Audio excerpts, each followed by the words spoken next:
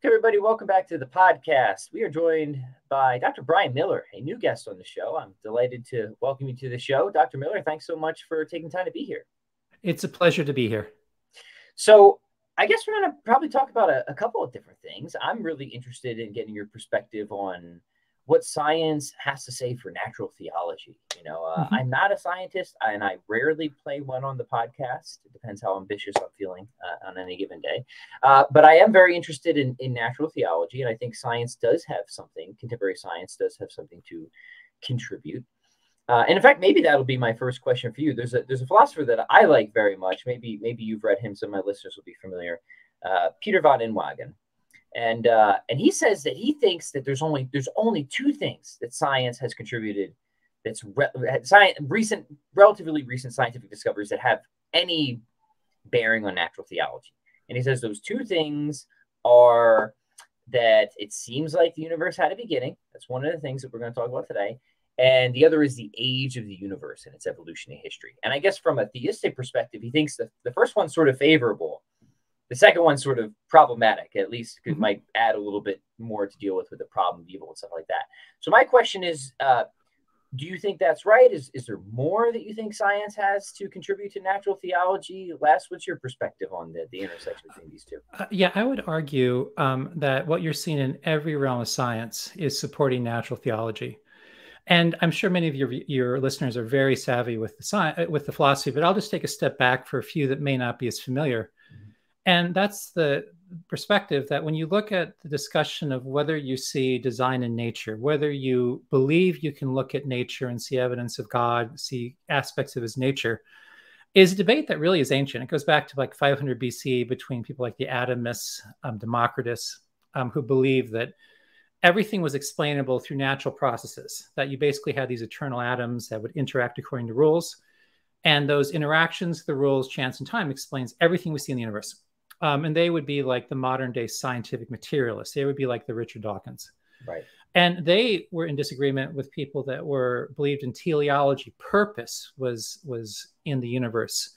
And again, this is very basic to some of you, but I hope it'll be helpful for others of you that may not be trained in the philosophy. You have people like Aristotle and Plato, and obviously Socrates, and they were in more of a tradition that believed that you can't explain everything you see in the world purely through these interactions of atoms and natural processes, but there was a mind. And that mind had, if you want to use Platonic language, like divine forms, Aristotle saw things a bit differently, but the basic idea was that matter in of itself could not explain the order we see in the universe, the order in life, the order in our planet. But a mind had to shape matter to create this purposeful outcome. And Plato had an idea of these forms that existed in another world, while Aristotle believed that you had something that, and again, I'll use very simplistic language, that was like a soul or a moral principle, or there was this immaterial reality inside of life that would cause it to shape the seed or the embryo into a final form. And the language used was like a carpenter crafting a ship. So this is sort of this very teleologically design-based tradition. And what happened was after the Christian faith became more and more prominent, as Catholicism spread throughout Europe and other parts of the world, the teleological perspective, the belief in design, became more and more prominent. You have people like, obviously, Augustine that very much appreciated the writings of Plato, people like Aquinas who obviously appreciated Aristotle. And then what they believed is that when you looked at nature, you would see evidence of design. You could learn about God through nature. That's natural theology. That's the idea. So that science and theology were intertwined. And that really dominated the scene for many, many years. And what happened is you have essentially the pendulum shifted towards Aristotle and Plato. Mm-hmm. And then what happened is during the modern era, with the Enlightenment, with the more skeptical philosophers, it shifted back more to an atomistic tradition. And part of that made sense because when you look at nature, you can explain a lot from simple natural laws. Mm-hmm. You can talk about the development of our universe from gravity, from Einstein's equations, the field equations. You can talk about chemistry. You can talk about the motion of planets with Newton. So it seemed like the atomist tradition made a lot of sense. And what happened is that philosophical framework dominated the mental landscape of Western society.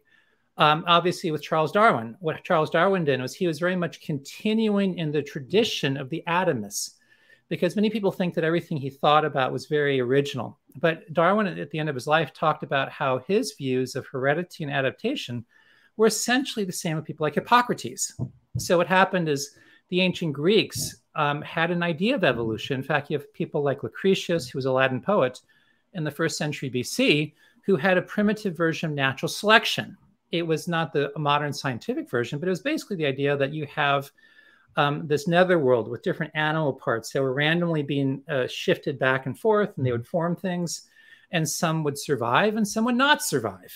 So it's a very similar idea.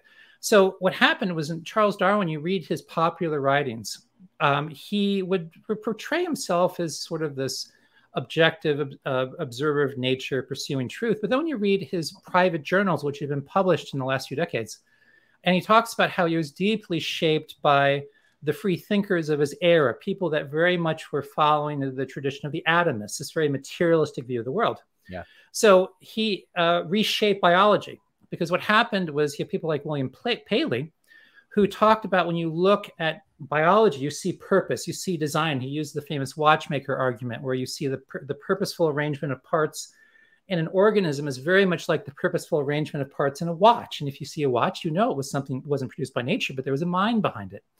And many people think that there was, and this is sort of a common misperception, that somehow Paley was in attention with people like Aquinas. And that's really not the case, because even if you read Aquinas, he believed that when you looked at biology, that you could compare biology to human artifacts and you see teleology.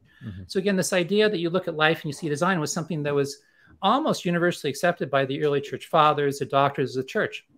But with evolution, that shifted dramatically, that people said, well, it really isn't design, but it's just chance, time, natural selection, natural processes. So it's very much going back to Lucretius. And that has shifted the conversation. The perspective was that natural theology is passé, it's been overturned. But what's happened is scientific advancements over the last, could be, even the last several decades, even the last several years, is returning science to a teleological perspective, the idea of purpose. So so the idea of natural theology is really, I would argue, and other people have argued, is going to have a heyday. It's starting to recapture science. And in the chapters of the book God's Grandeur I wrote, I dealt with two specific issues. One was the fine-tuning the laws of nature. And I also talked at the beginning of the universe, because people at that time thought that the universe was eternal. And if it's eternal, you have lots of time and anything can happen. That's exactly what the Greeks believed. But the fact that time, space, matter, and energy started means that there is something immaterial that had to start it, which kind of points to a creator. But beyond that, if you look at the laws of nature, if you imagine that you created a machine that could create universes, like you give it to your child for Christmas, and it's this box with lots of dials, and you can control every detail of the universe you want to create. Boy, they would be excited about that. Yeah. Oh, they would love it.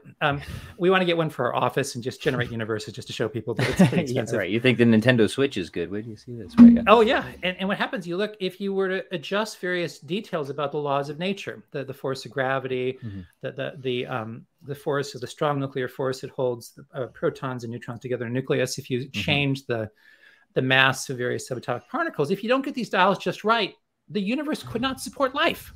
Yeah. So it looks like a mind created the laws of nature for the purpose of supporting life.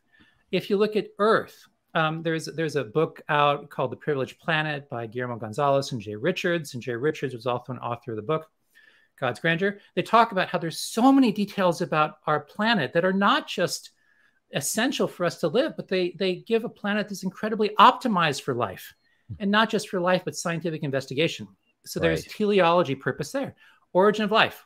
If you look, and that's again more my specialty, because I studied complex systems physics.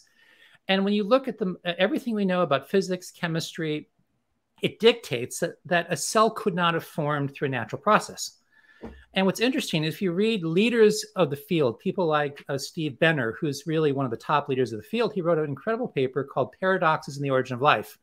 I believe it was like 2009, where he talks about how if you look at thermodynamics, if you look at everything we know about chemistry, it dictates that life is impossible. It appears that life is impossible. He didn't say it was an unsolved problem. He said the laws of nature suggest it's impossible. Now, he was coming from a very materialistic perspective. He was probably an atheist or agnostic. So at the end of the paper, he said, but we should still have faith. We should still just have faith that eventually we'll explain it. But again, if you just are honest about the science, it suggests life did not originate through natural process. And then if you look at studies of minimally complex cells, or you look at studies of self-replicating machines, either way, what you find is to have something that self-replicates, whether it's a cell or a robot or a space probe, you must have certain functions. You must have things like energy production, information processing, error correction, selective gateways, global coordination, feedback loops. So what you're seeing in life at its most basic level is design, its purpose. So again, the pendulum is going back to teleology. So natural theology is really becoming the center of science these days.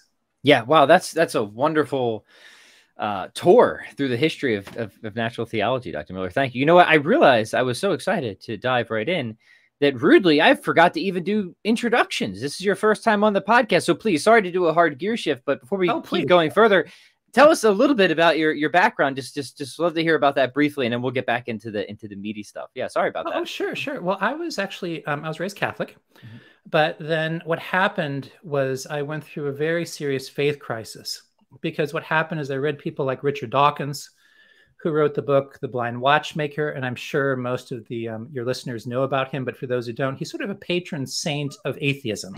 Sure. He wrote the book God Delusion, which speaks for itself, but he also wrote a book called The Blind Watchmaker. And this book actually stated that you may think you see design in nature, but it's all an illusion. It's all just chance, time, natural processes. He was arguing that he stated that the universe we look at suggests that there is no creator. It's just blind, pitiless indifference was his idea. And I became pretty convinced that Catholicism, Christianity, belief in God in general was a psychological crutch, that people believed it because they weren't very well trained in science. They're a bit more emotional. They didn't think as rationally. And that was discouraging, because if God didn't exist, well, there's no point to life. I'm just going to die and the sun will explode and our planet will vaporize. So what's the point? So I had a kind of a heart-to-heart with God. I went to my room and I said, God, I don't know if you exist, but if you do exist, you have to prove it to me, because I'm a scientist. And what happened is that put me on a journey for many years. And he providentially brought my life into conjunction with some really top-level scientists that showed that when you look at science, you see design everywhere. You see purpose everywhere. I met other people that talked about the evidence for the resurrection, that it's one of the most well-attested events in human history of that scope, and experienced God personally, of seeing miracles, of experiencing his love. So it was really through that intellectual journey and through God's intervention that really brought me back to faith. And that's where I am here today. Yeah, and you said that your sort of your focus is actually in related to origin of life. Yeah. So I talked about my spiritual journey, but I forgot about my intellectual journey. No, both very important. So yeah, please. I received a PhD in complex system physics. I studied physics and engineering at MIT. Physics was my primary major, and engineering was my minor. For those of you from MIT, I was course 8A. You know what that means. And then I went to Duke University to finish my PhD in complex systems physics. And it was during my time during my PhD, my faith came back, actually, through my studies. And you may have heard the adage that a little science brings you away from God, but a lot of science brings you back. Right. And that's when I said I really need to dedicate my life to really revealing to people who are struggling with faith why it is that science really points to a creator, and ultimately why is the Christian faith true. So I worked in the private sector for a while, but eventually I helped to write books on the evidence for God and creation. I helped Stephen Meyer recently write the book, The Return of the God Hypothesis. I was sort of the main technical consultant for the physics, this cosmology.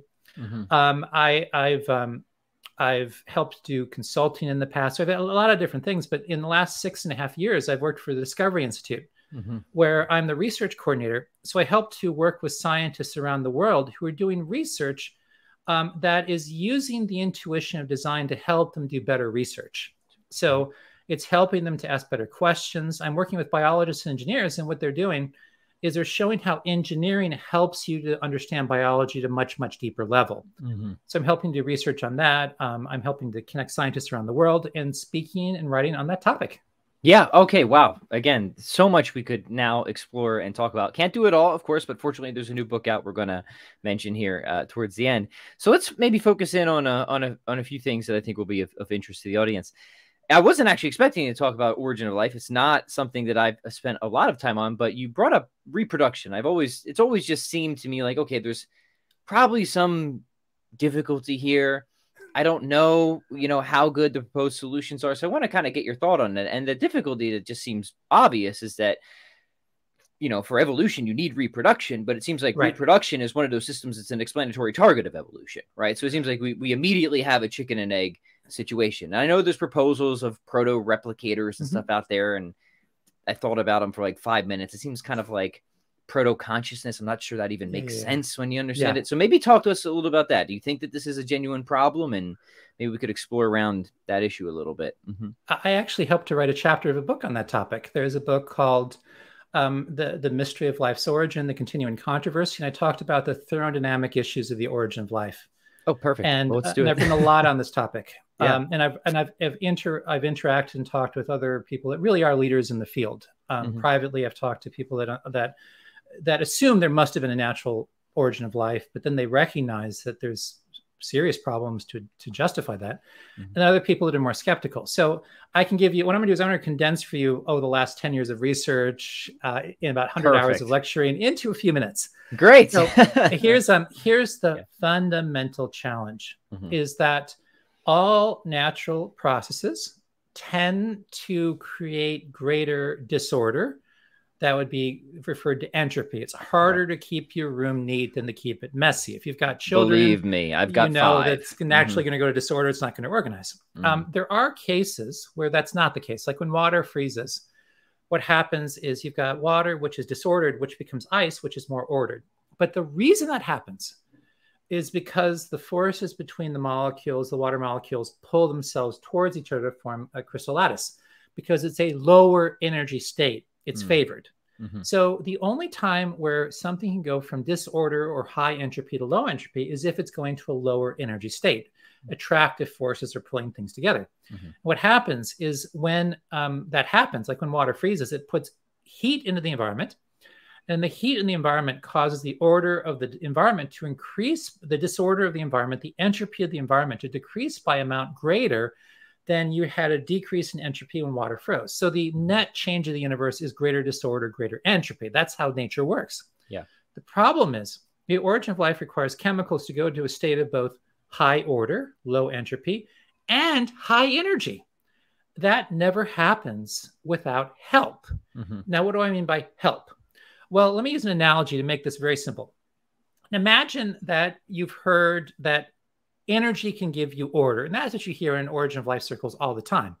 You've got sunlight, you've got maybe some high energy chemical, you've got a proton gradient. So this energy can create order. That's what you always hear. But there's a problem with that. And here's the analogy.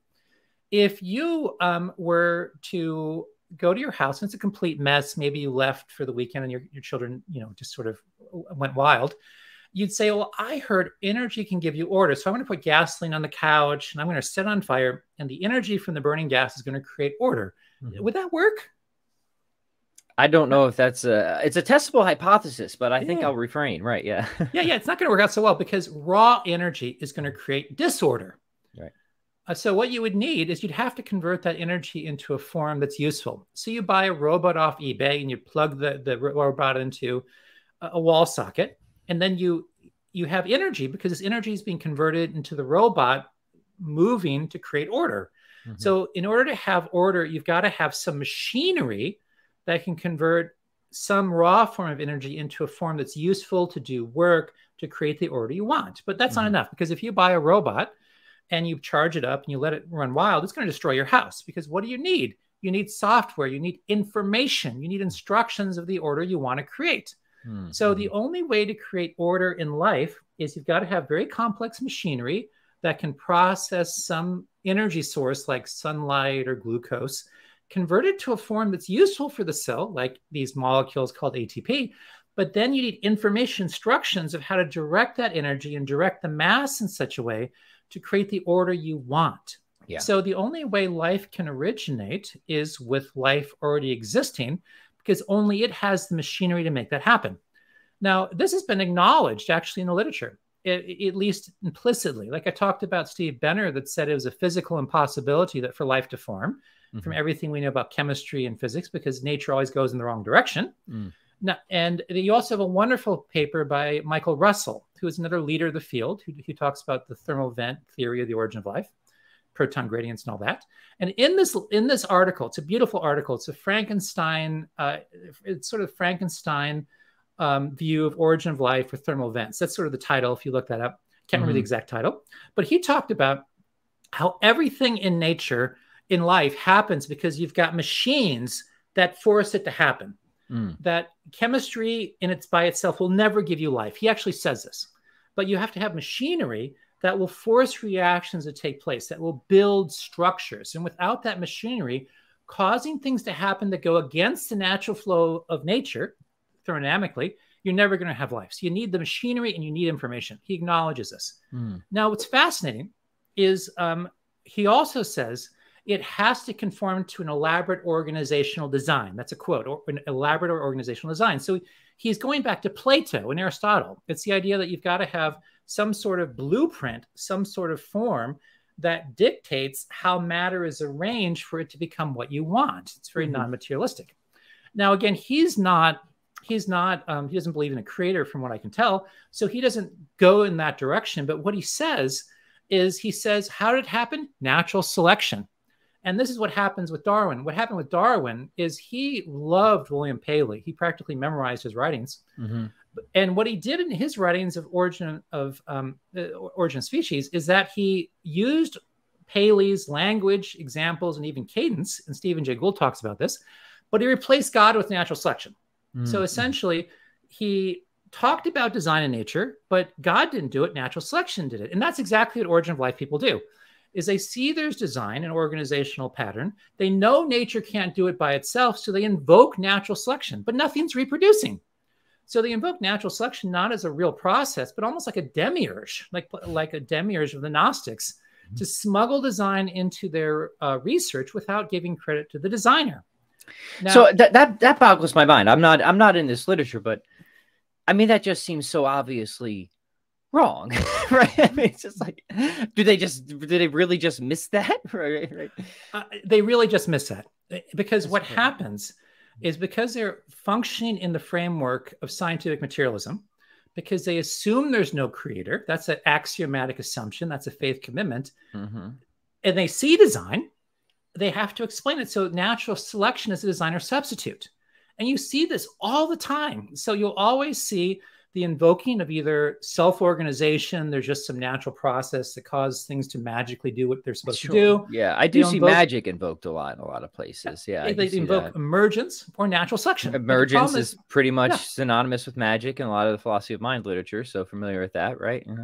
Exactly. So you read it, and it's so obvious when you change your philosophical lens. But when you're in that framework and you're told over, because this is something people understand, science education in the West is not simply teaching facts and figures and procedures and protocols.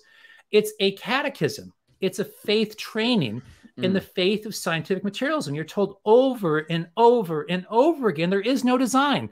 Anyone that believes in design, they're stupid. They're religious fundamentalists. They're people that bomb abortion clinics. They're just crazy people. Sure. And also smart people are the ones that believe everything's a product of natural processes. And you want to be smart. Don't you want people to think you're smart?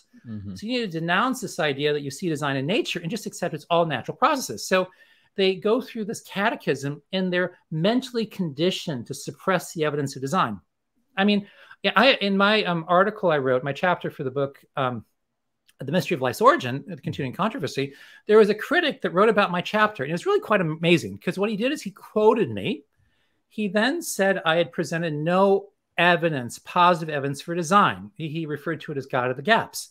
And you look at what he quoted me, but he cut out the quote where I mentioned the positive evidence for design. He put little ellipses.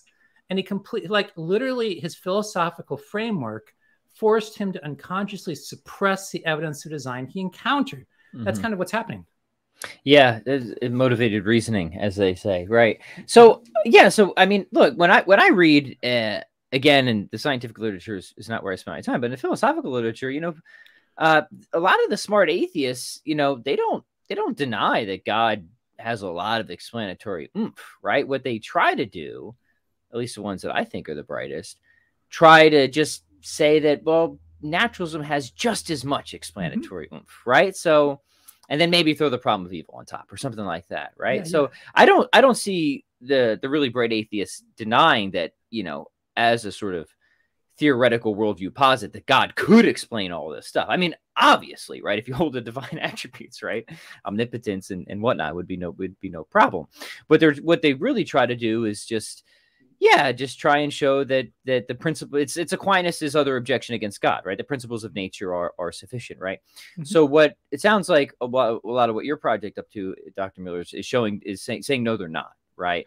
And here's a couple, maybe many instances where I don't know, either there is no explanation or like the explanation is just really, really, really bad or super, super, super improbable. I don't know how, you know, where you would classify it. Yeah, so build that point out a little bit. Maybe you can jam on. That's a great question. What happens is it really comes back. It goes all the way back to the ancient Greeks. It's the same basic objection. What happens is people see that you see purpose, design, evidence of a creator everywhere. The laws of nature, the beginning of the universe, life. It's just everywhere. But as the Apostle Paul said in Romans chapter 1, is that people suppress the truth.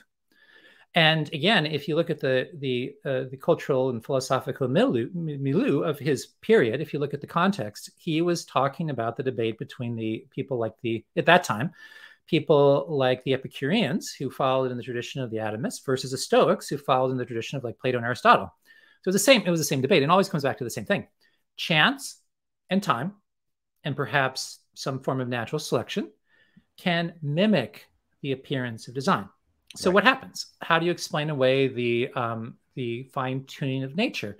You say there's many, many universes. There's a multiverse out there with there's infinite numbers of possibilities, and we just won the lottery. Chance and natural selection, we live here, so we selected this universe, sort of in reverse order, explains design. But there's a problem.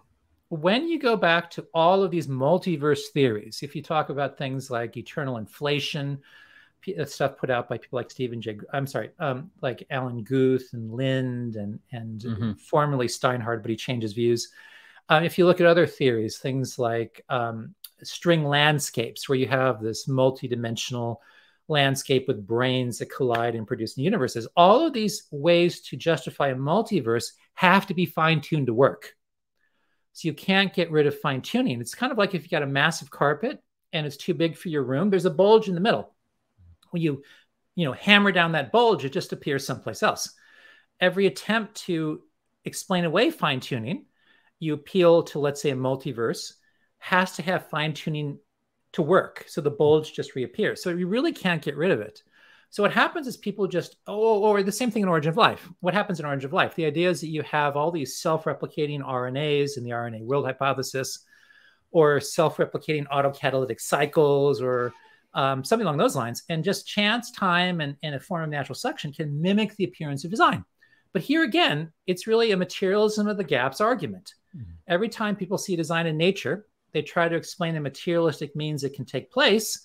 But as science advances, those models and those explanations consistently collapse. So for instance, if you look at self-replicating RNAs, it's an impossibility. One, you're not going to get RNA because any chemical process will produce so many random molecules, you'll never get nucleotides to form RNA. It's a non-starter. It's physically impossible. But even if you had RNAs that existed, even if aliens dumped trillions of tons of RNAs onto the early Earth, and then RNAs are like DNA in your genome, except it's not one sugar, it's another sugar. So it's basically the carrier of information in your body. But the idea is you have all these long, complex molecules that are self-replicating. But the problem is the odds of a random sequence self-replicating is unfathomably small. And what happens is you need literally like 1 million copies of these self-replicating molecules in a little bit of water, like a thimble of water, to sustain self-replication, because without that many replicators, RNA will naturally decompose. So this whole idea of replication is completely implausible if you look at the science. And many top-level researchers have acknowledged that, like Robert Shapiro was a classic person that talked about this. So what happens is all these attempts to rationalize away design fail. But where do people go back to? A multiverse. We just have an infinite universe. We can't prove it. You have infinite numbers of possibilities. We just assume that on faith. And that's why we were lucky enough to be in the universe that Pierre's designed. So both sides have to appeal to an infinite. Either it's an infinite God that's all powerful, or an infinitely large multiverse with all possibilities. So we both have to deal with that. But I would argue that you break that stalemate if you look at Jesus Christ and the resurrection. So I'd say the science points you to a creator, it points you to design, but to break this impasse of rationalization, it really is the person of Jesus Christ that makes a big difference. Yeah, that's really interesting. A lot of important and good stuff. I kind of am eager to explore all of it, but we'll have to just restrain ourselves a little bit. I wonder if there's more that we can say against the multiverse too. So, as a something that's meant to explain fine tuning, if it just seems to have a relocation problem, right? We're just sort of and again, I've not looked at all the theories. I wouldn't even know how to look at them, but I've heard this many times that for any multiverse theory that's actually been worked out, it seems to require fine tuning. And I guess there's a lot out there that just haven't even been close to being worked out or anything like that at all. So, okay, that's I guess that's an issue too. What about the beginning of the universe? Does how much do you think that weighs in on the debate too? How far can science really get us in saying that the universe really did have a beginning? Let's talk about that a little bit, because that seems like that would be, a potential could tip the scales as well, right? Yeah, and that's a very insightful observation, because what happens is if the universe began, if all matter, space, time, and energy began, then whatever began it has to be outside of time and space. It has to be immaterial. It even has to be personal, because only a personal being can act and choose to create something through their own free will without any antecedent process. That's a more complex argument that people like. And when you use universe in this context, you mean just all physical reality, multiverse, all right? Yeah, physical reality, exactly. Okay. Even a multiverse theory, you have like bubble universes and all that. So that's a huge issue. So this is, if you look at the standard Big Bang model, it's based on Einstein's field equations. If you look at like the standard equations used to, like the Friedman equations that talk about the development of our universe, it suggests if you go back in time, there was a point where everything began.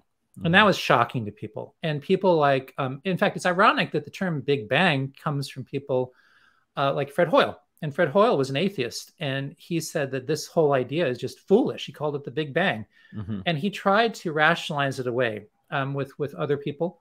And he and others came up with different models to explain away the Big Bang. Things would be like the oscillating universe that would go back and go forward in never-ending cycles. He had the idea of the steady state universe, where you have a universe that's always expanding, and then matter is being created in the cracks. So then you get new galaxies that form. And this is an eternal process that happened all the way in the past. The problem is all of these models, ancient and recent, have faced serious problems, because you have what's called the Born-Guth-Vilenkin theorem, which has proven that any universe on average expanding must have had an absolute beginning.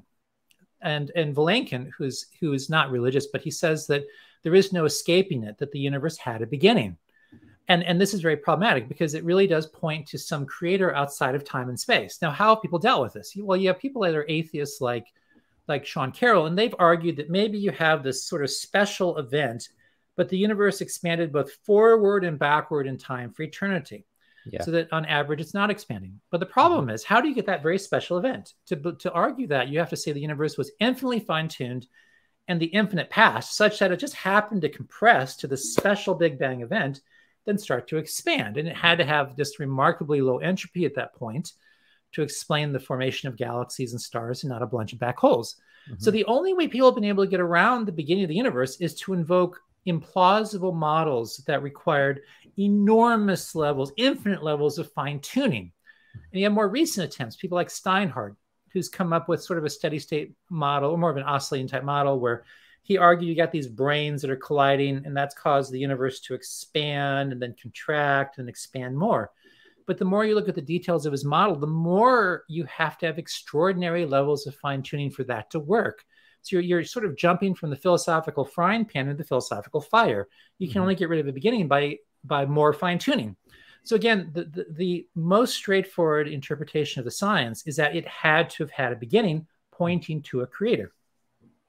So, yeah, that's interesting too, because I guess if you're adding in additional fine tuning, you're making your theory more complex, and that's not usually seen as a good thing either, right? Yes. Yeah. So, I mean, look, you know, as a non-scientist, you know, when I read about these issues, when I study these issues, it does seem to me like there's a really, really powerful case, at least against the general sort of naturalistic worldview from contemporary science. Whether you look at origin of life, like minimally, it seems like the proposed naturalistic explanations are really, really, really bad. And I think one of the indications that there's not really a whole lot of to offer here is how, you know, certain really smart naturalists will take very different attempts at explaining things, right? So you'll have one naturalist, you know, punt to the multiverse. We have another naturalist reject the multiverse and just say it's necessary. The fine tuning is necessary, right? Which I think there's a ton of problems with that proposal. But hey, if you got to, I guess you got to figure out a way to deal with it somehow, right? Rarely do you see naturalists denying fine tuning. I think we have pretty strong, relevant expert consensus that fine tuning is a phenomena that requires explanation, right? Is that right? That's absolutely true. Fine tuning would be the consensus view. Luke Barnes co-wrote a book about the fortunate universe that really has listed a whole litany of top-level cosmologists that accept fine tuning. So it's not that controversial in those circles. Yeah. So if that's the case, and you just have to be, I guess, as courteous as possible, just, you know, really not great naturalistic, you know, solutions to these problems, and theism could explain all of them easily. It seems like unless you have some other reason to not believe in God, like something like the problem of evil, why on earth would the scientific worldview disincline you from theism? Maybe it isn't going to pop you right into any specific religious tradition, right? But why would, and this I say this, you know, personally too, because I grew up, I have a very not religious naturalistic background, and I was always under that assumption, like science over here, religion over there, right? And then you realize that, you start to realize that, okay, that seems a little superficial, and you start to get a little bit more substantial and more substantial. And at least for me, again, as a non-scientist, you realize, okay, that kindergarten narrative just definitely isn't true. And it really seems like the best of contemporary science, probably in the most obvious ways points toward rather than away from the existence of God. So I know we've hit a lot of points here, Dr. Miller. Is there anything else that you think is worth mentioning that's relevant to your work, or that you think that science contributes to natural theology? Yeah, and just to go back to your point, is there's actually a famous quote by a Harvard biologist, and Levantin, I think it was Richard Levantin, who basically said that we accept basically absurd explanations and plausible ideas because we have chosen not to allow a divine foot in the door. In other words, they know they're in a very bad place, but they've decided we will not consider design. We will not consider creator. That was an axiomatic assumption.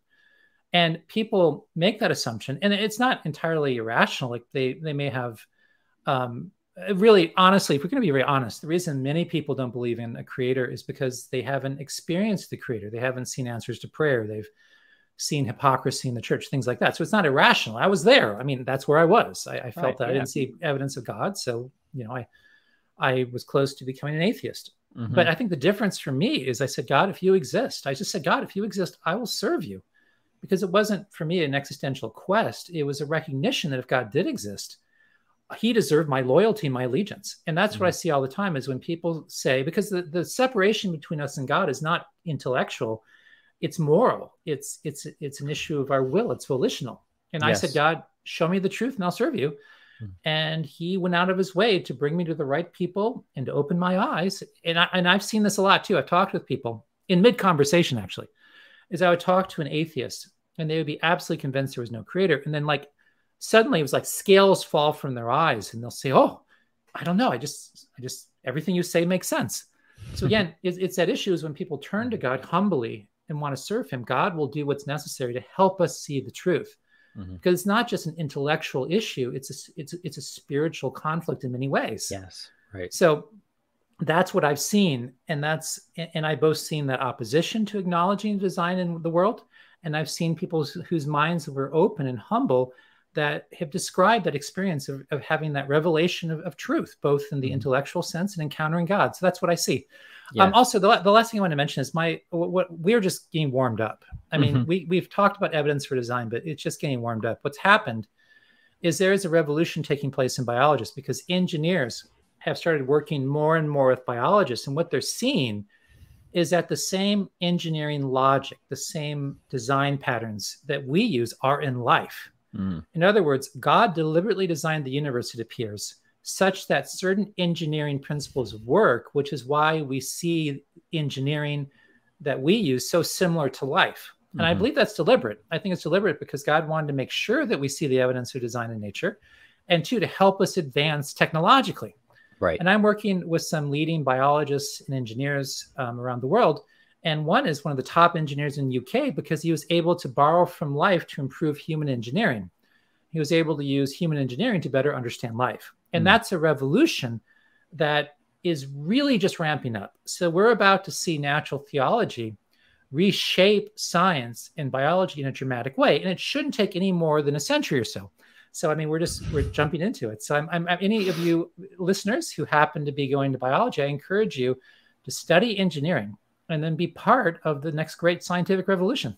Right. Yeah. Just a century away. Stay tuned, gentle listeners. And that's totally, I'm sure that's right. And everything you said, by the way, about the moral aspect of that, of conversion, really very, very true to my experience, certainly. So Dr. Miller, before we say goodbye, two more questions for you. One, tell us about this God's Grandeur book. This cool new title that's been released. And two, what else you're currently working on in terms of writing or research projects and how people can keep up with you and your work. Great. And I'll have to keep a little bit of my research under wraps because what's happened is when people find out about our research projects or people involved with our projects, they'll work very hard to blacklist us with journals. Yes, understandable. So we have to be, right? It's kind of like being a leader in the church in China under Mao. It's kind of how things operate. But what happened is I really, really want to honor Ann Gauger for two reasons. One is Ann Gauger has been a leading scientist in what's called the intelligent design movement. And the intelligent design movement is a group of scientists who've come to realize that we see design in nature and that can help us do better science. And with they've been involved with cosmology, biology, chemistry, different things like that.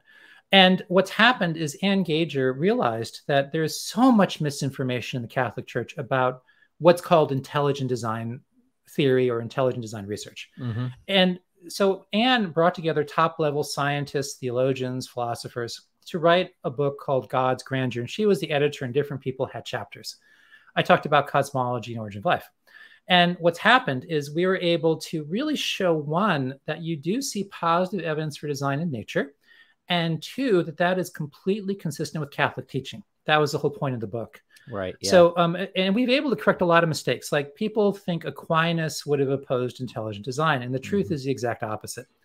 Aquinas believed that organisms that were fundamentally different had to be created by God because in essence, and I'll be very sloppy, I'm not a philosopher, I apologize, but the essence of an organism had to be created by God, then its accidents could change. So you get little changes, but not the fundamental change. And he believed, again, that you could look at human artifacts and that showed parallels to biology. So again, he was very much on board with the intelligent design movement. Also, people think Aristotle was more of a materialist, that he would have embraced evolution, not design. And that's completely false. We have a great chapter about that when people read Aristotle, the primary literature, it's very clear that Aristotle did not accept the Democritus or the atomist or the evolutionary framework, but he again felt that different organisms had a immaterial essence that did not change. It could adapt, it could change slightly, but it couldn't fundamentally change. And we have other chapters that talk about the implications, because why does it matter? Well, there's certain biologists that have said that humans are an accident of nature, that we're a happenstance that might as well have not happened. Even Catholics have said that, and that's simply not consistent with the Catholic Catechism or the historic Church. Right. It was I think it was Pope Benedict the 14th that talked about how we're not an accident of evolution, but we're an act of God's love, His purpose. We have meaning, and so forth. So we talk about that. So that was part of the reason. And also, I want to thank Ann Gager, because she is really the one that really fully brought me back to the church. Because I like many Protestants, were told over and over again that Catholicism has been corrupted by pagan religions. And if you go to the early church, they essentially look like Baptists, and then all this other stuff, got added on. And I'm sure, as you know, that's not true. If you go back to the church fathers, you go back to people like Justin Martyr, people like Irenaeus, a lot of this Catholic doctrine was very, very early. So Ann Gager really helped bring me back to the Catholic Church. And I still have very, very good relationships and deeply love my evangelical charismatic brethren and work with them to serve God's purposes. But I realized that so much of what they believed and what I believed was wrong. It was completely not true. And Ann helped me to bring me back. But I find it's the exact same thing in the intelligent design movement, because people, almost everyone who opposes us because of misinformation, misunderstanding, because of caricatures. Right. So we wrote this book to help correct that, so people would really understand what we're saying and why it's consistent with Catholic truth. Yeah. And as far as the projects, my project I'm really excited about is engineers working with biologists, because we're helping to lead the charge with many other scientists in the mainstream community with the next great scientific revolution. And that's what people in systems biology say, like mainstream biologists saying that biology is going through a revolution, because it's very reductionist perspective that if you look at the chemicals that it tells you everything doesn't work. But now they're seeing that there's design logic, design patterns. And by bringing in engineering, you can help advance the field dramatically. So that's the project I'm most excited about. Very cool. Well, I'm going to, obviously I'm going to link God's Grandeur, the book below. And I just want to echo one thing that you said. And again, this is related to my experience. Dr. Michael Behe has been on the show several times. And, even as I was working my way toward the church, Dr. Miller, I've said this many times on the podcast, but you haven't heard it, so I'll just repeat myself. I never looked at the ID stuff. Now, why? Well, there's first of all the howling coming from the secularists, right, about these pseudoscientists, creationists in a cheap tuxedo, all those nasty things they say, right, that are definitely not true.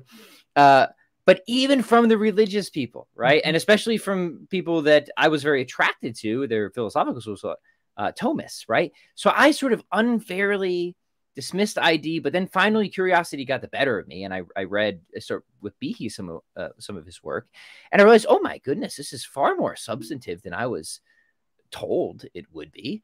This guy does not at all seem like a creationist in a cheap tuxedo, and in fact, he's offering something quite sophisticated. Let me go read the best responses, and boy, was I underwhelmed, to say the least.